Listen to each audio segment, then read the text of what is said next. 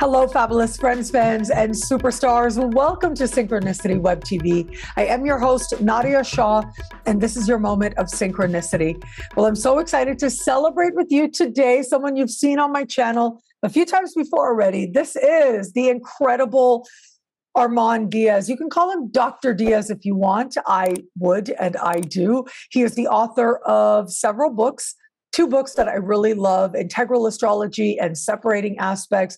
He is a world-renowned astrologer, so accomplished, and we have a lot of fun together. Well, look, Armand is coming back to Synchronicity University, and he's teaching a 5-part course on prediction.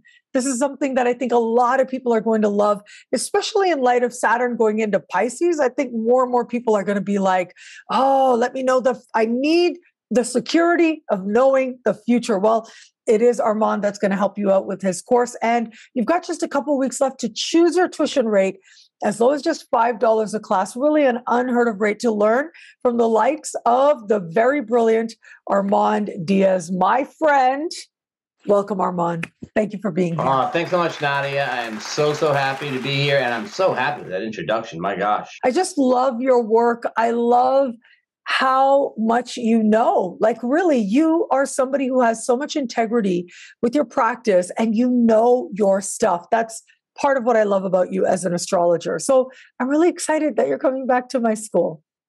I'm really excited about it too. And I being a Leo, I could listen to you gush all day long. It's fine. It feels very good. Yes, you are. But yeah, I'm excited about the course.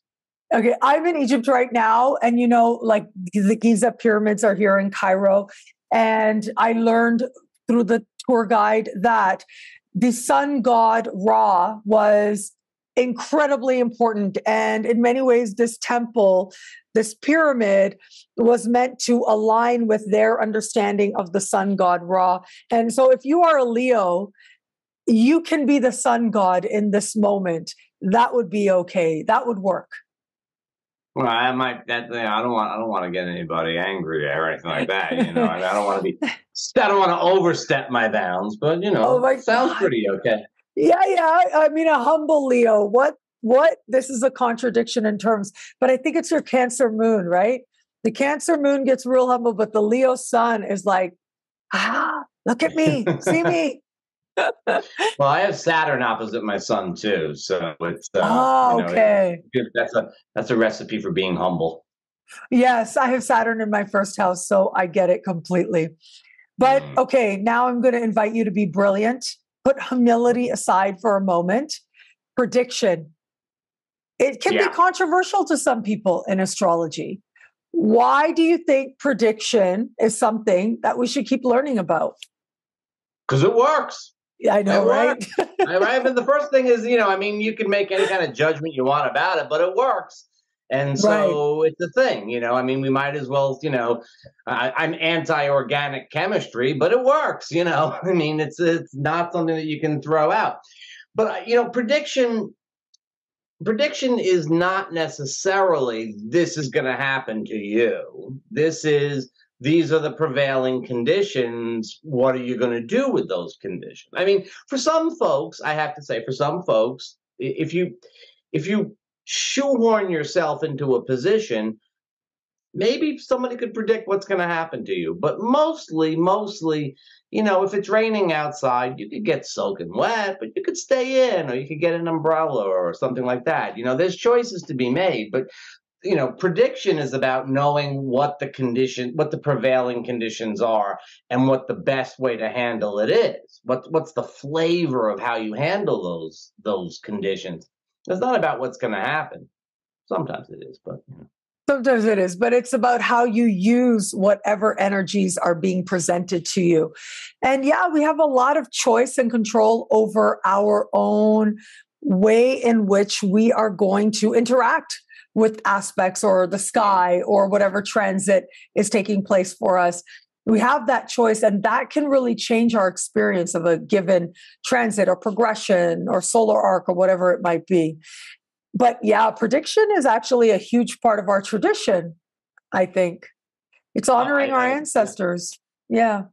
I think the original astrology, if you go way back, I think the astrology initially was about prediction.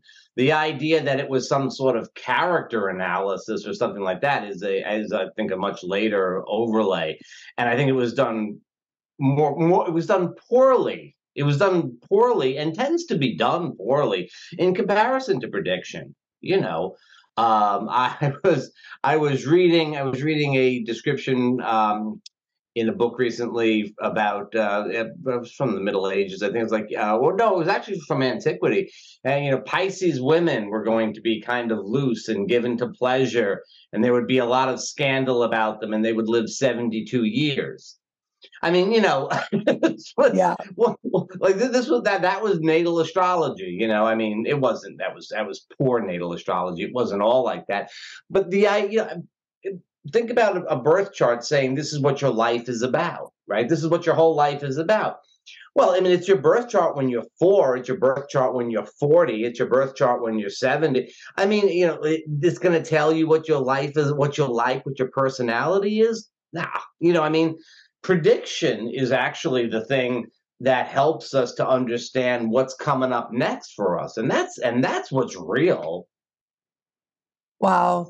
Yeah, I think it's so interesting that I actually think that the reason astrology became spiritual, and then with the discovery of Neptune, and then psychological with the discovery of Pluto, was actually a survival mechanism of astrology. Like astrology with the discovery of Uranus became vilified, and it was chased out of universities and out of Western universities anyways.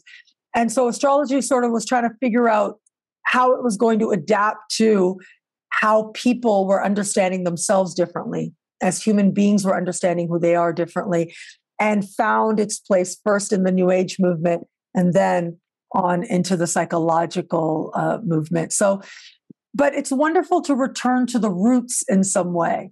And I think that's part of what we do with prediction when we really look at, what could be happening.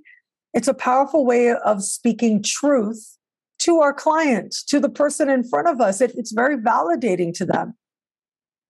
Well, I mean, and that's it. I mean, how many people come? I mean, maybe a younger person before their Saturn return, before they hit 30, maybe they want to know something about what should I be doing? What is, what's my, and look, and then you might be thinking that same sort of thing around your second Saturn return too. I don't mind saying, but maybe there is something in the chart that, like somebody wants orientation about what their life is about. But generally speaking, most people are interested in what's happening now. I mean, they're not really they don't call me typically to say, well, just tell me something about myself. Usually it's like, well, I got an issue over here. What's going on?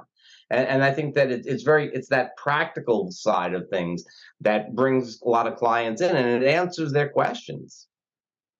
That's amazing, because it's so true. I remember way back in the day when I was doing readings at my kitchen table in downtown Toronto, how many people would come to me because they were having a Saturn transit or a Pluto transit. Like those are the really big ones that bring people to astrology.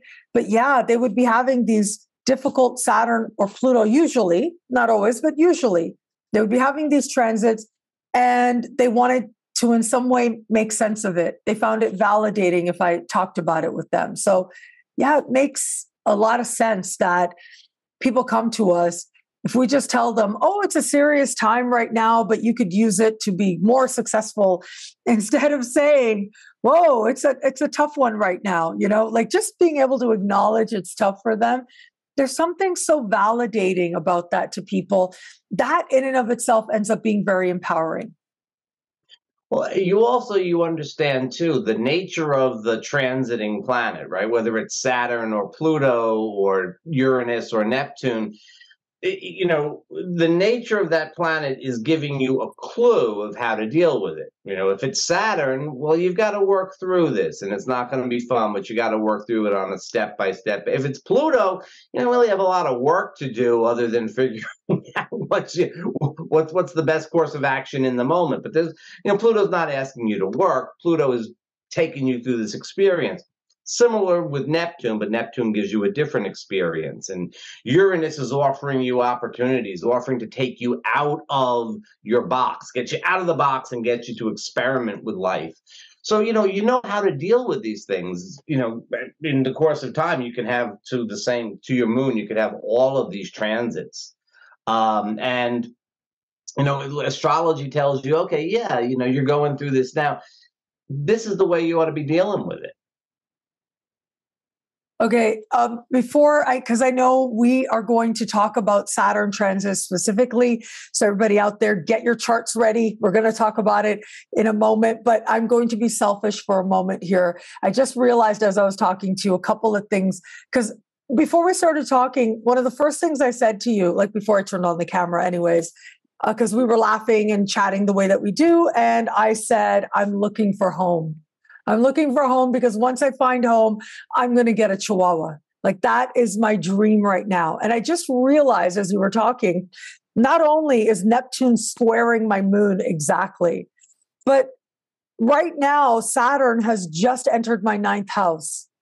So no wonder I'm like, where in the world is home? Where do I have to go to find that next place that feels like home? It's incredible to me that I just realized all of this. These are huge transits. I would be telling people, you're going to have these transits like in 5 years. Be on the lookout. And here I am realizing that this is happening right now today. Saturn has just entered my 9th house. Wow. So it's incredible how they speak to us, the planets. Yeah, well, you're like a lot of us, you're great with astrology for other people, but then you sort of neglect the fact that you're looking for a home with Neptune square your moon. Enjoy the search, probably be a little while before you actually find it, but. Wow, you're so right. I have to accept that. I just have to accept it now. But can I bring a Chihuahua along for the ride? Is that fair? It's a 6th house moon. I mean, I would say, the thing to do would be to get to Chihuahua, and wherever the Chihuahua is home, right? Oh. That's where home is where the Chihuahua is. That's I got to get myself a Chihuahua. I was saying, I met somebody and he was a nice enough person, but once he brought over the dog, once he brought the Chihuahua, like that was it for me. Like my heart went to this gorgeous little Chihuahua. I'll try to put him up on the screen here somewhere because this was a very, very special dog. Okay, let's put that aside. Let's talk about your course. So once again, it is Armand Diaz who's coming back to Synchronicity University, this time with a 5-part course all about prediction. So this is really getting to the roots of astrology in terms of our tradition that is rooted in prediction. That is an important part of what it is that we do. And Armand is the perfect person to teach it. Now you've got just a couple of weeks left to choose your tuition rate, as low as just $5 a class. Like literally choose your tuition rate is on for a very, very limited time. So you can get all those links and more information below. I know as part of this course, Armand, you're going to be talking about progressions, solar art directions. You're going to be talking about annual perfections, zodiacal releasing, and so much more. But transits, right? That's what we're going to talk about here today, even though there is a class on that as well. Why do transits matter? What are transits? Why do they matter in prediction? Well, transits are the root. I mean, from a technique point of view, transits are the root, right? I mean, you're going to apply transits with any of the other things. If you understand how transits work, you can understand most of how the other techniques work as well, right? So it's the basis, the root. I mean, transits are a great way to learn astrology straight out. I mean, that's, I actually learned transits before I ever took a course in how to interpret a natal chart, and it works really, really well.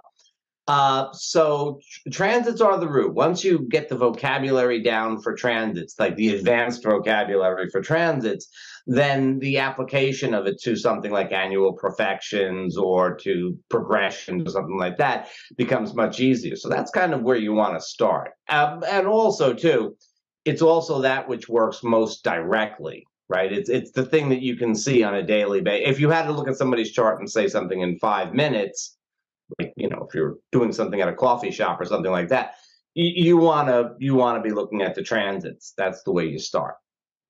Yeah, one of the things I do is I ask people their age, because I know at certain ages they're going to have certain transits, especially Saturn transits. And so if they tell me their age, I'm able to say, oh, okay, so some of this may be going on. And if I know their age, I can kind of guess what sign their Saturn might be in. Just that can help people so much. So actually, let's talk about Saturn transits at that. What do people need to understand about a Saturn transit? Any Saturn transit is going to give you work to do. It's going to be responsibilities. It's going to, whatever planet or point is being hit by Saturn, it is going to paint it in shades of February. It is going to, I look out my window. Yeah. I look out my window and it could be a beautiful sunny day in May, or it could be a beautiful sunny day in August, but sometimes it is a cloudy day in February. And that's a Saturn transit. It's not going to be a ton of fun. For folks that are on good terms with Saturn, it's usually okay because they're used to looking out the window and seeing some rainy days.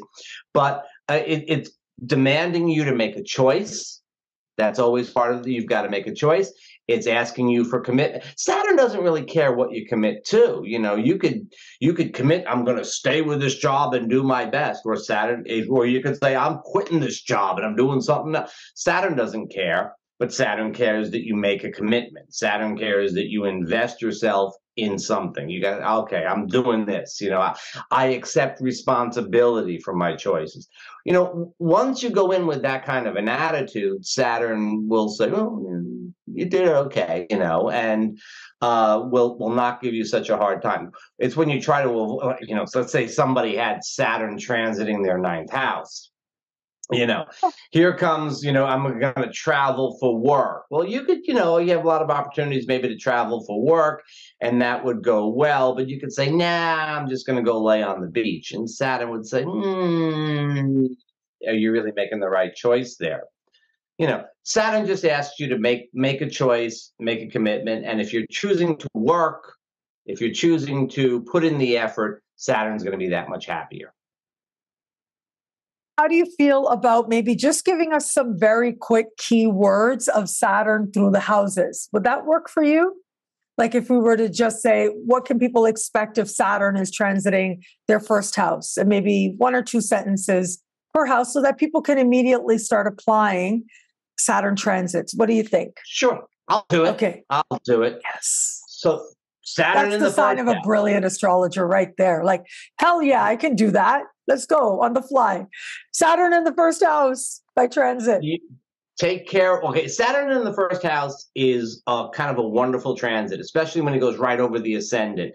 It's actually, I think, the easiest transit. It's self-empowering. You make decisions that are good for you. This is the thing with Saturn in the first house. You make decisions that are good for you. It can be a little cold. You can cut people off sometimes because if they don't have that, it can be a little cold. You take care of yourself. You put yourself first. But, you also, be healthy. It's a good time to work on your health and well-being and stuff like that. But it gives you the opportunity to renovate your life, to start over again. Yeah. Saturn in the second. Don't spend too much money. You have to be fiscally responsible. This is not a time to buy luxury items. This is not a time to splurge. It's not really a time to speculate a lot. It's a time to be a little bit more conservative with your resources. Yeah. And keep in mind, like Saturn transits do last like 2.5, 3 years. So they tend to bring with them lessons that they really stick. You go through a period of time, but then those lessons really stick. Yeah. They do.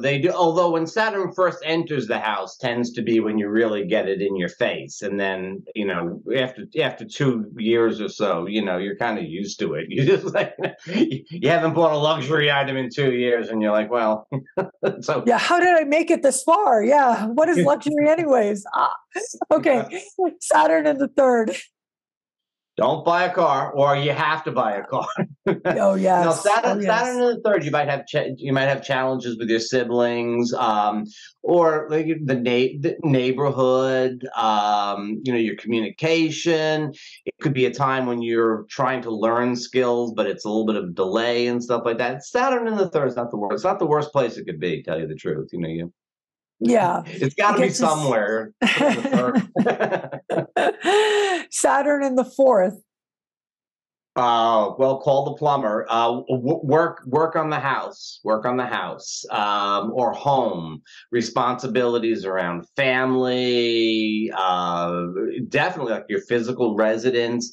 Often, when Saturn is in the fourth house, you want to be at home. You want to be at the place where you feel at home, and yet it's elusive. You really have to wait for Saturn, which is true of Saturn's transit through the houses in general. When he's in the house, you kind of want that thing to work, and it doesn't, and it's delayed. So Saturn in the fourth, where am I going to be? Saturn in the fifth.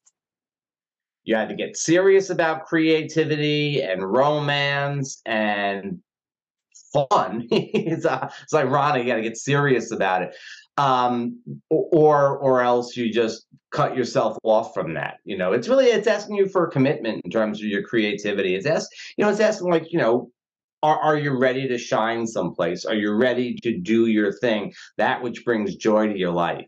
And Saturn tests you. Saturn says, well, you can't do that now. You can't do that for a while. We're going to hold you back. You love to go skiing. You can't go. There's no snow. You can't go skiing.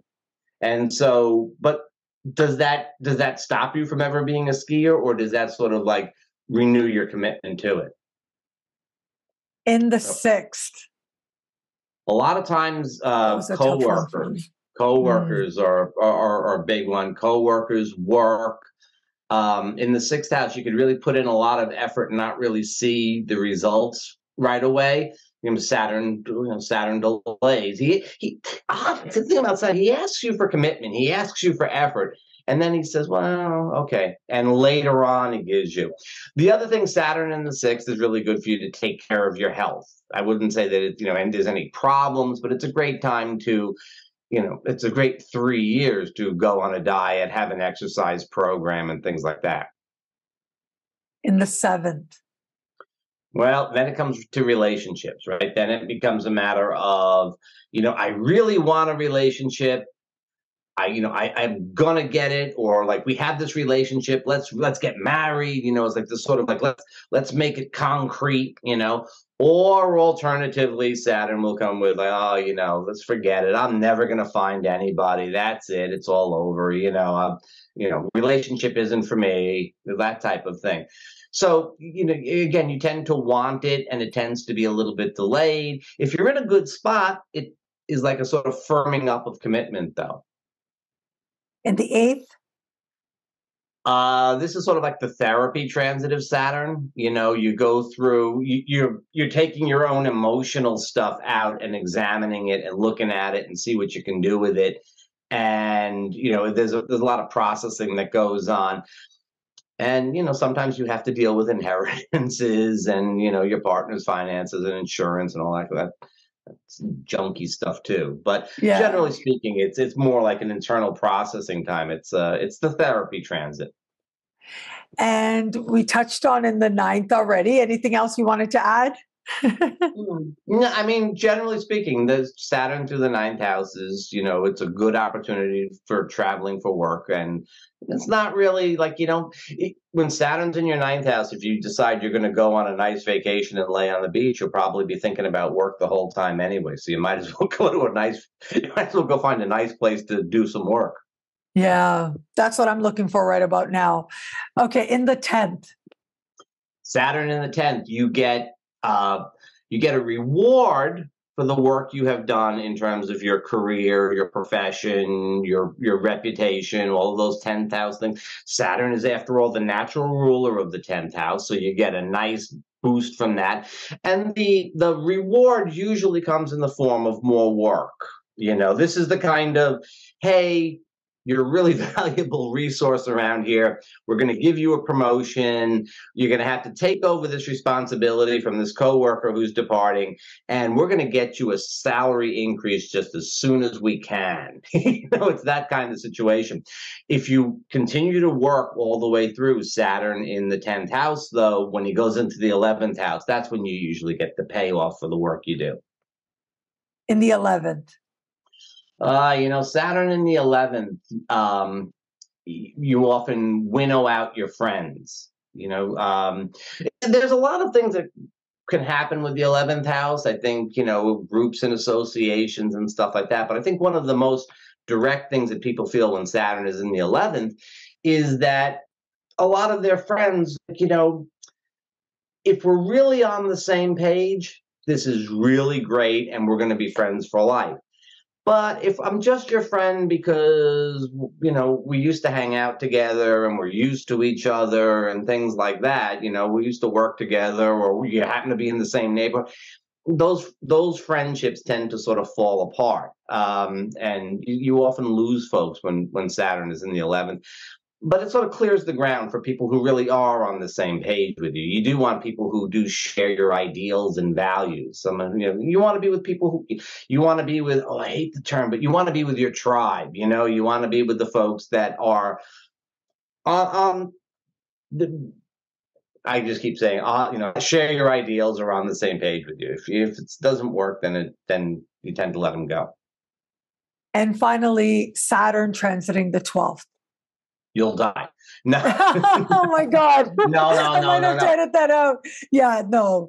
I've had Saturn moving through the 12th. Nobody died during that transition. Don't worry, everybody. It doesn't necessarily mean that. Yeah. No, it wouldn't. I wouldn't even think it typically means that. Astrologers have a very dim view of the 12th house, but I think it's getting brighter all the time. Saturn in the 12th, it would be what really is reliable about Saturn in the 12th is that no matter how much you have going on in your life, when Saturn is in the 12th, you somehow feel like you're behind the scenes. You're waiting for Saturn to go over the ascendant when, you'd really renew and renovate your life. And, believe me, when I had Saturn in the 12th, I got my doctorate, I wrote my first book, and it was it was popular. It worked. Everything worked the way it was supposed to be working. But when Saturn was in the 12th, I was sort of like, and when's stuff going to start happening? You feel like you're behind the scenes in your own life. It's a bit of a time. It's a great time for retreats. It's a great time for meditation. It's a really good time to start a spiritual practice.